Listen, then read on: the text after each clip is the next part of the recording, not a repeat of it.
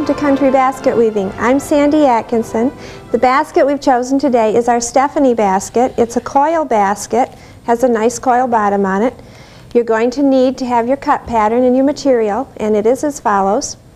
You're going to need number 5 round, cut 10 pieces that are 48 inches long. Number 3 or number 4 for our weavers. 1/4 inch flat. It'll look much better if you use dyed reed. And you're going to need a skein of yarn. So I already have mine cut. They're in the bucket soaking. And I'll show you an easy way. We need to mark our centers on all these pieces, but to save you a lot of time, line up your tops of your cut pieces here. Line them up so we have them all even in here. Find the center by putting these ends together up here. Find your center down here, and then take your pencil and draw a line across all of them. That's going to save you a lot of time. Now you may have to shift them. Make sure you get all the pieces with a line on them. That'll save you much time. Pick out 5, separate them, and we're going to overlap them. I'm going to put them down here on the table. Then I'm going to go get a number 3 or 4 weaver. I've already got those soaking. This is number 3 or 4, and it's round, of course. Undo it here. It does get tangled in the water. Take a minute to untangle it. Okay, you're just going to need one end to do this. And what we're going to do is come to this one here, because this is an under. This is the one that's laying under. And I'm going to pick it up and lay my weaver underneath it. I'm going to go around catching these 5. They're in groups of 5. So I'm going to weave around catching all the 4 groups of 5. And I'm going to do this for about 3 rows. Pull this through. Tighten it up. Keep this circle nice and round. Because again, this is the beginning of your basket, and if you don't keep it round, you'll end up with a lopsided basket later. I know this is a lot to work with.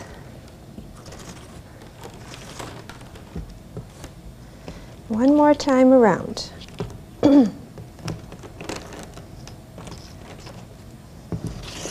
Okay, now we're going to go into a Japanese weave. And a Japanese weave is over 1, under 2. So I'm going to pick this one up here, and I'm going to go over it.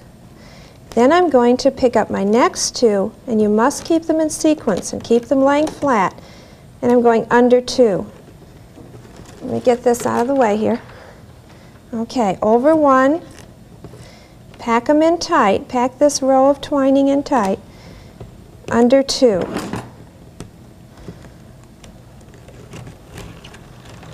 This first couple of rows are going to be the most difficult. Over 1, under 2.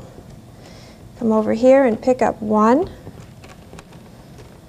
I have to go over this one, under 2.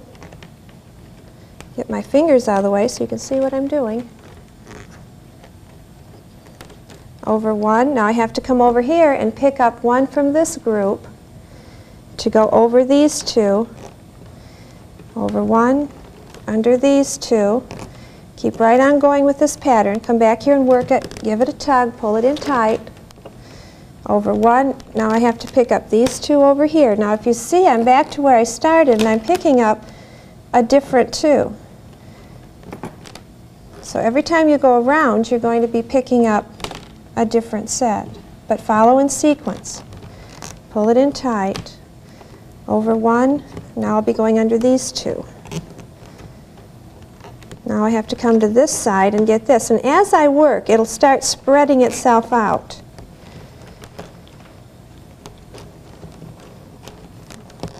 My little girl calls it her sunshine when I do this basket, because it looks like the sun rays when I get going here.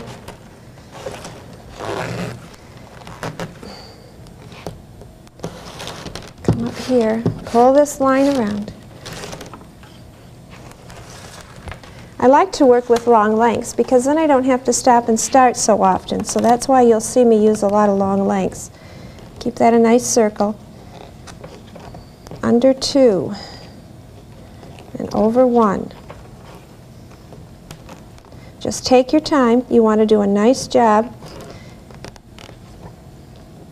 And it's much easier to take your time and do a nice job than have to go back and start again.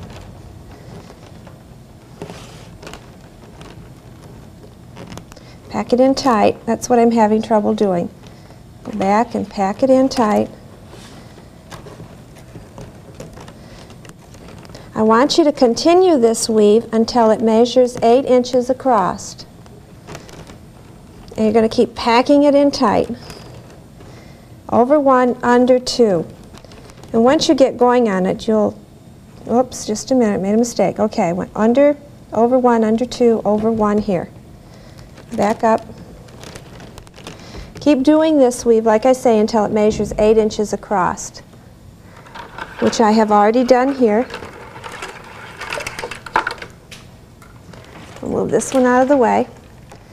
This one I have 8 inches across, and it'll expand itself out. It'll spread out. All these spokes in here will spread as you work. Let me turn this one over. Then as you can see, this is my over 1 and my under 2. Over 1 and under 2 would be here. And then let's measure this out. Make sure I have 8 inches across. I have about 7.5, so let's pick up some weavers and do a little bit more weaving. Probably a couple more rounds is all it'll take.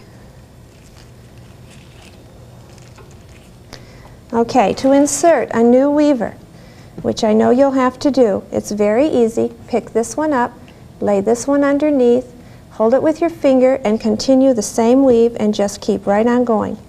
Over 1, under 2. Spin this as you work.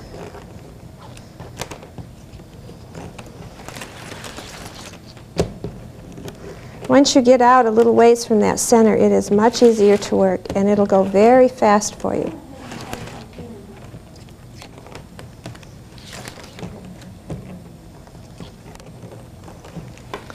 Just continue this pattern until you have 8 inches across. Then, because we're going to be working with this tail here, okay, because we're going to be working with this in a coil, we need an odd number of spokes. So what we're going to do is we're going to come in here and take more of our number 5 round. Take your knitting needle, pick out some spots on here that have a little more distance. You'll notice them in here, like here's a good spot right here. See, the distance is a little more than here. Go in here with your knitting needle and open up a spot and slip in this number 5 right next to the other one. Bring this out here and give it a clip equal to the length of the weaver, or the spoke that's already there. So you need to add 7 of these. So go all the way around the basket. We're going to add 7.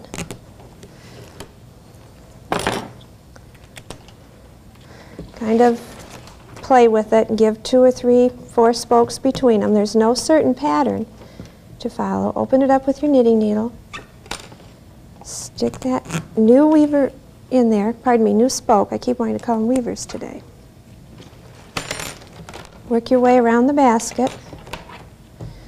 And again, you're going to add 7, and that's going to give us our odd number, which will allow me to continue weaving around the basket without stopping and starting each row. That one's too short. Let's get another piece here.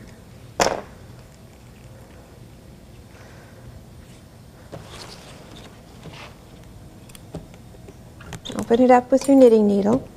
A lot of my students will think when I first start class, why in the world do they need a knitting needle for a basket weaving class? But as you can see, we use it a lot. I got my piece.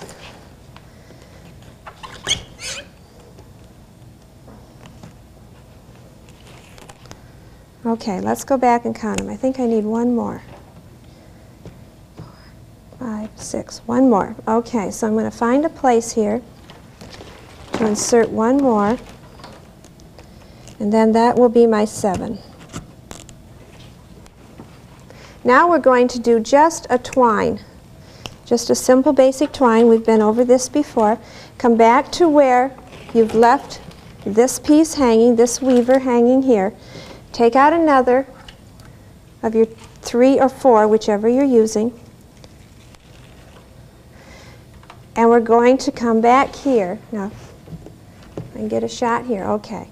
This is where my old piece is coming out. This is a spoke. I'm going to lift up this spoke, insert the new piece.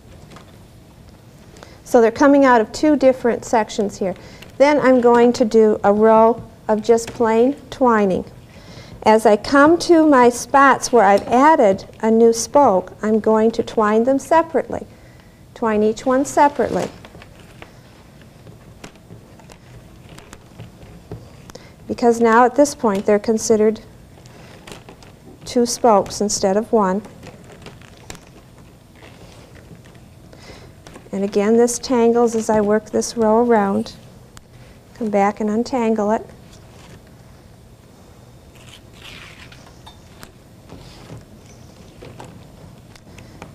A new spoke, so I separate them.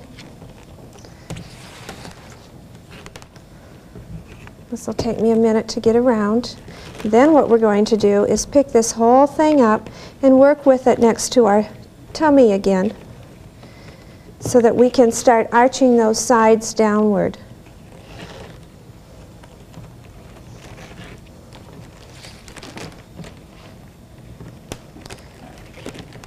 Almost there. Straighten this back out. This really gets tangled.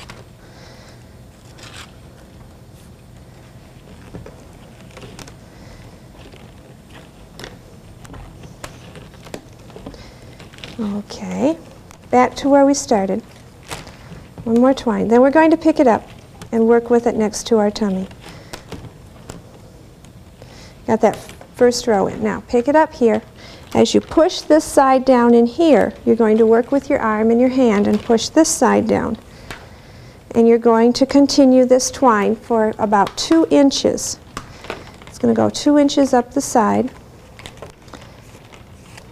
Now mine is all tangled here, so I need to take a second, come back here and untangle this.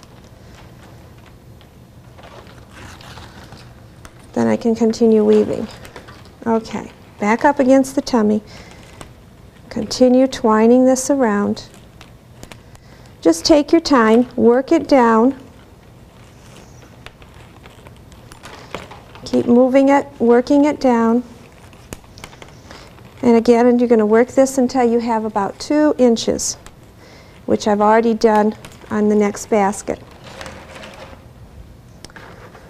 And as you work this, you're going to build those sides up so that you end up with it arched up here. And you don't want a real quick arch or a real quick turn. You want it kind of just to roll up there smoothly.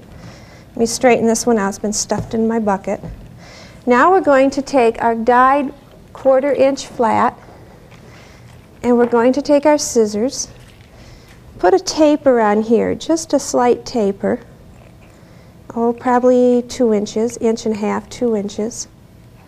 Then starting anywhere on the side of the basket, we're going to take this piece, make sure we have the right side out. We always want to keep conscious of our right and wrong sides. My right side's here. I'm going to start this piece underneath any spoke, and I'm going to weave around. It's just a simple over-under pattern.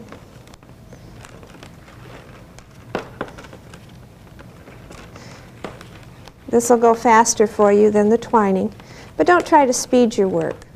Take your time at it. Anything worth doing is worth doing well. And we're going to keep on going. Now, when I come to where I started, let me separate this so you can see. This is where I started my piece here. This piece is coming around. That's because we added those 7 spokes and we have an odd number. Now I'm able to just keep right on weaving. I'm going to weave about 4 rows. Made a mistake back here. One thing about it, you can catch a mistake real fast. Okay, you're going to weave about 4 rows. I've chosen a dark brown in here on this basket. After you have about 4 rows, we're going to add our yarn. And what I've done, I'll explain the yarn while I work on this. Do you remember the old spindles they used to have where they would work the yarn around and end up with like a tube of yarn. Well, that's what I've done with this. My daughter Gwendolyn did it for me, and she hand wove it. And she has tried to teach Mother to do it, but Mother just is too busy to sit down and learn it, so I let her do it for me. But that's what she did, with some hand weaving, but I understand you can do it on a spindle too. And that gives your yarn some depth, because if you were just to take some yarn, I have to add a new piece here. If you were just to take some yarn, it would take you forever to weave it in and out this basket because it's so thin. Okay, right side. Now we're going to overlap 4. We're always going to end our piece on the inside. I know this is kind of dark. And we're going to overlap 4 and then keep right on going. Almost to my 4 rows. I have a blue yarn to work in with this. I think that'll be pretty.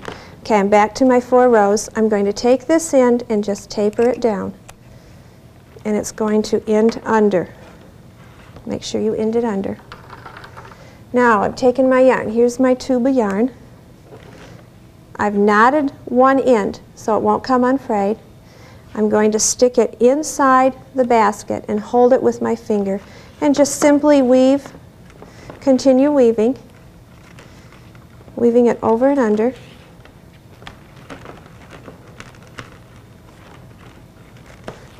And because I have this is so thick, it's going to fill up quickly, and that's what we want it to do. When I finish weaving this in, and you can put in as many rows as you like. Oops, back up. Okay. Now when I come back here, I'm going to be weaving just the opposite the way of where I started, but it'll do that automatically.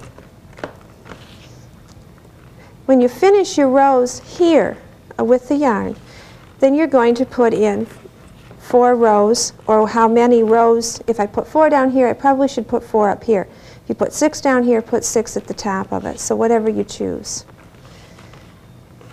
I wouldn't go much more than 6 because then you're going to run out of length for the top braid. Okay, you're going to weave that around, continue going. That's really pretty with the blue and the brown together. Now, this one I already have done. I've got my colored reed down here and my yarn, and up here I think I've put in 5 rows in this basket. Now we're going to do twining again. You're going to need some number 4 or 3, whichever you're using. Remember how we found those 2 ends before? We had different end lengths. That's what I want this time. 2 different end lengths. Draw it up and find the middle. Take your needle nose pliers and put a crimp in it. That's so it'll bend without breaking. Starting anywhere, you're going to loop it over one of your spokes. I have yarn all over my fingers. Okay, and we're going to twine. As you twine, now this is the same pattern, same thing we've done before. It feels different because you're working up here instead of down on the table. The one on the left is on the top. It's going to go behind the next spoke. Makes this one on top to the left, and that's going behind the next one. Always the one to the left will be on top, and you're going behind the next spoke to the right.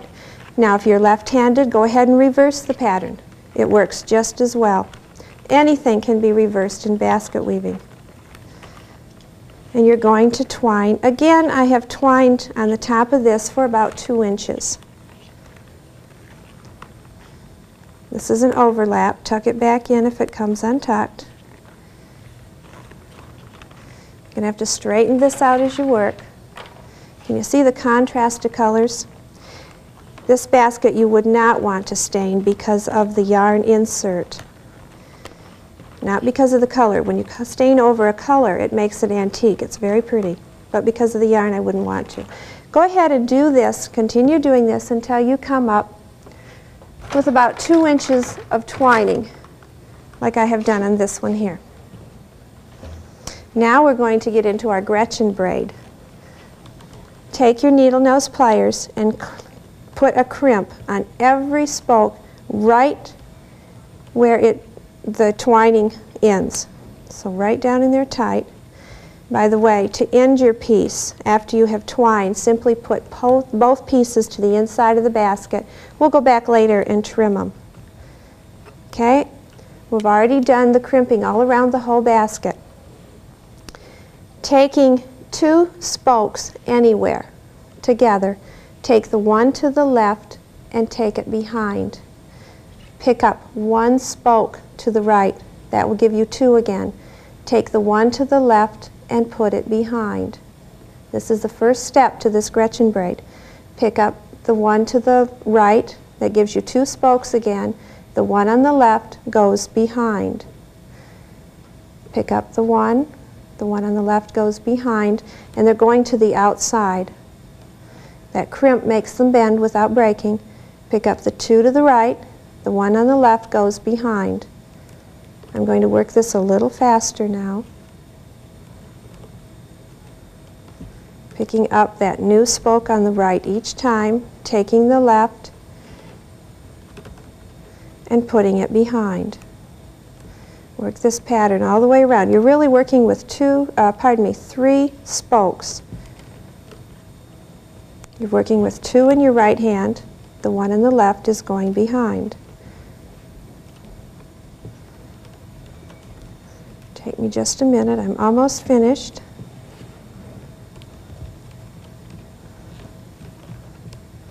Okay. When I come to the end, these are my last 2.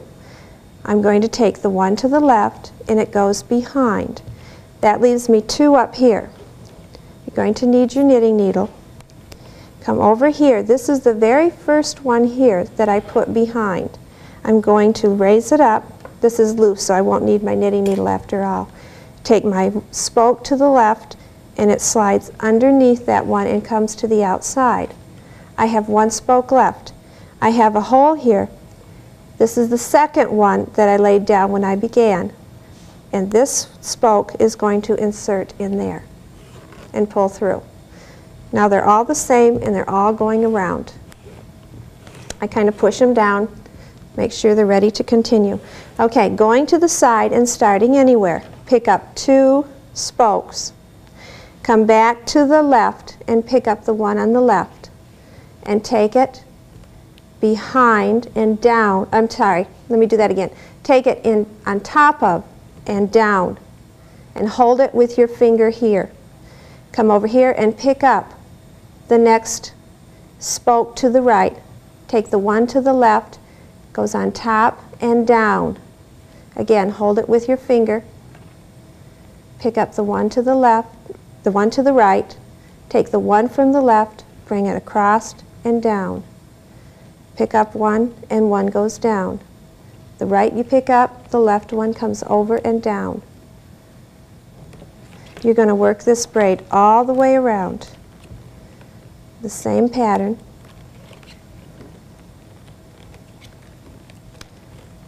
When you get over to the other side, we have to do the very same thing we did. We have to find those 2 empty spaces to slip those last 2 in. Now, if you wanted to do this Gretchen braid longer, then cut your spokes longer. These were cut 48 inches. I can probably do 3 or 4 of these braids around the basket. If I wanted to do more, simply cut your spokes, say 55 inches long. Okay, I'm back to where I began. I have 2 left. I'm going to come across here and pick up. Right under here is where this next one goes. This is the next spoke. Come up here and open it up. Pick up the one to the left and slide it through there. I have 1 left, so there must be 1 hole left. It's right here. Right by the crimp on the next spoke is where that's going to slide down into. Okay, we can go around one more time. I have enough. This braid curls, kind of curls around the basket and comes down and works its way over this twining we have here. So if you want it longer, just cut your spokes longer. Starting anywhere, pick up 3. The one on the left goes on top and down. Pick up the next one. I'm going to do this a little faster. Always picking up a new one on the right, and the left one's on the far left is going over and down.